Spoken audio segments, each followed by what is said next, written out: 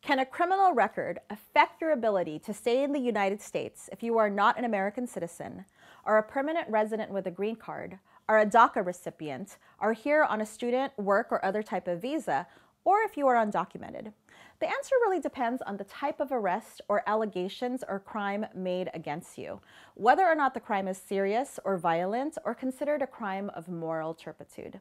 Innocent people are often accused of things they did not do, and sometimes people do bad things, but we don't know the whole story and if there's a defense for that.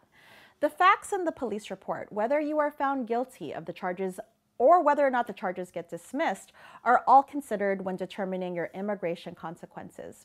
What happens if you are found guilty? The punishment for your crime will also be considered when authorities determine if you can stay in the United States.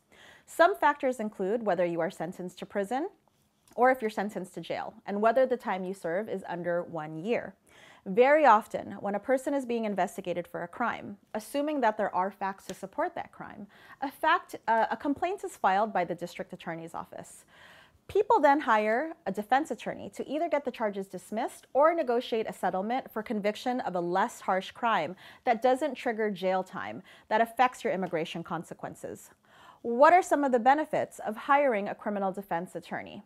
Number one, having a trusted professional hold your hand through the process so you're not going into court blindly, and have a strategy before your first court date or your next court date to protect yourself from going to jail or prison. Number two, if you have an immigration attorney, your criminal defense attorney can work with them to strategize a deal to propose to the courts and to the district attorney's office that allows for you to stay in the country.